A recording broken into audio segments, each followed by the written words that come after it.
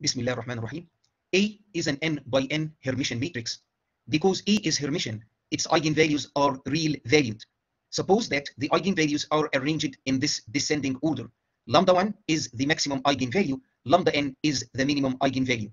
The associated eigenvectors are q1, q2, all the way to qn. Any two distinct eigenvectors are orthogonal, and the L2 norm of each one of them is unity. We are interested in this optimization problem. For each v-dimensional subspace of the n-dimensional complex space, we obtain the minimum of this quadratic form x Hermitian ax over all vectors x in the subspace S with unity L2 norm.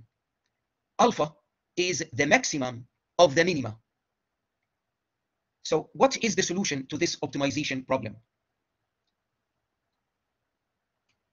Now, what if we study a specific subspace, a specific v-dimensional subspace?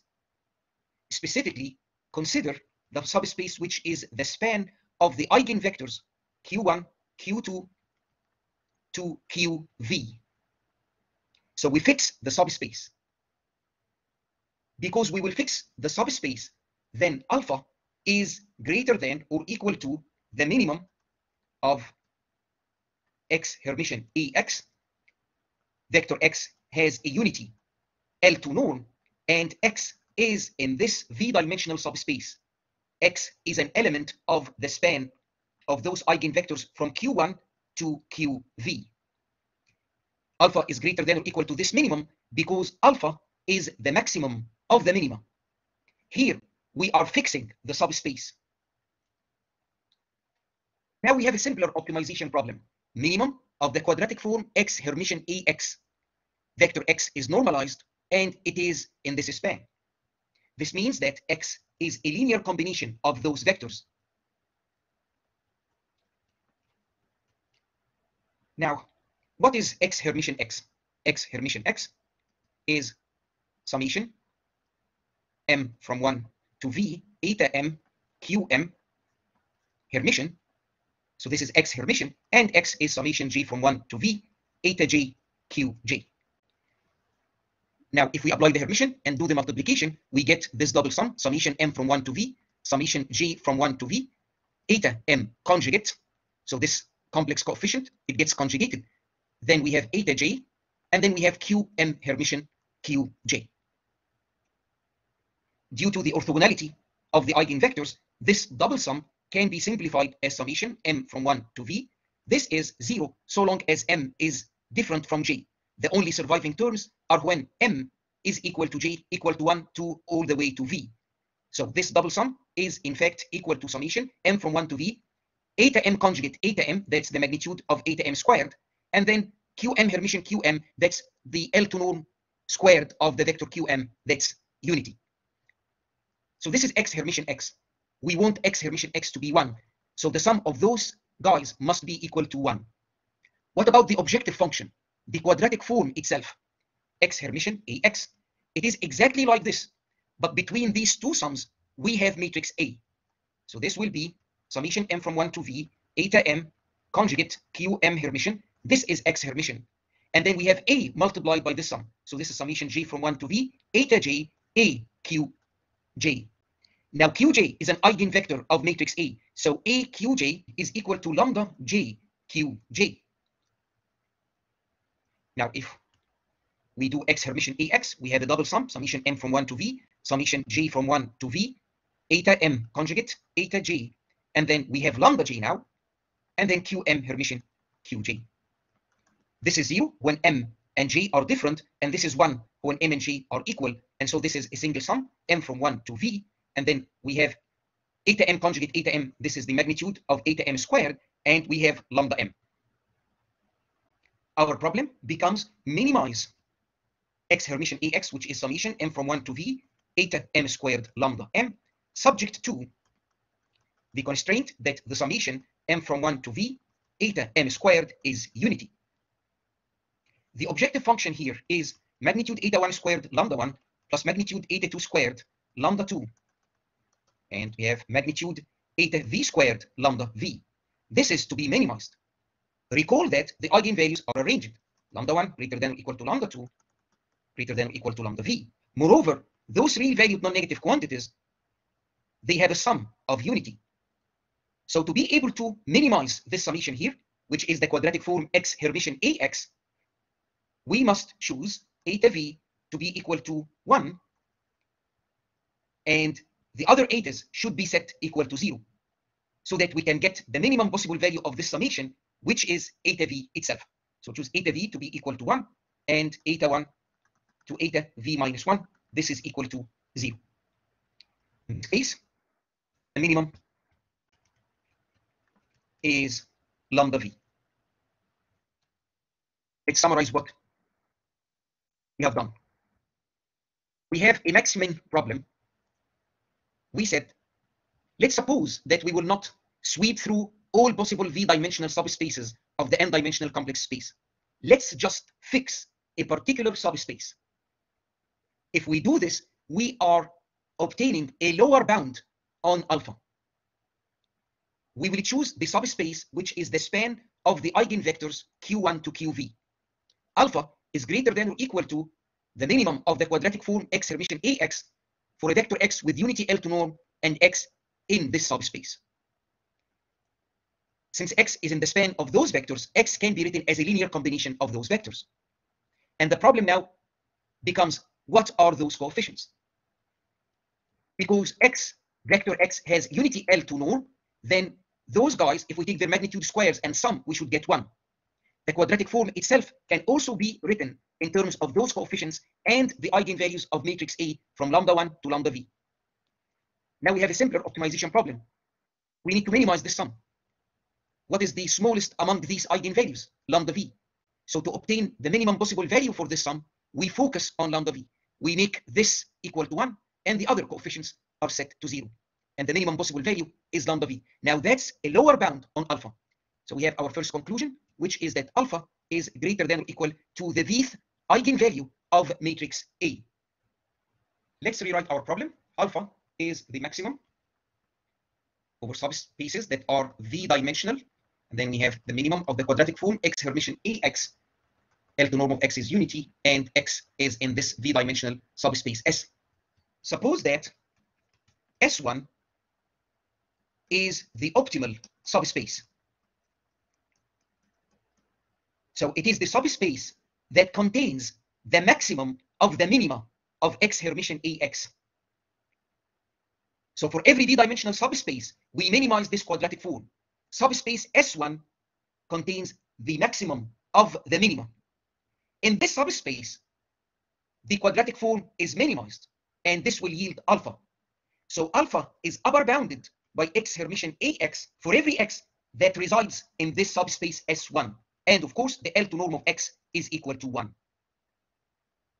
So that's an upper bound on alpha. Now consider another subspace. Consider the subspace. And here, this is not necessarily v-dimensional. So we'll take the subspace, let's call it big gamma. This is the span of the eigenvectors qv plus 1 to qn. Suppose that x lives in this subspace.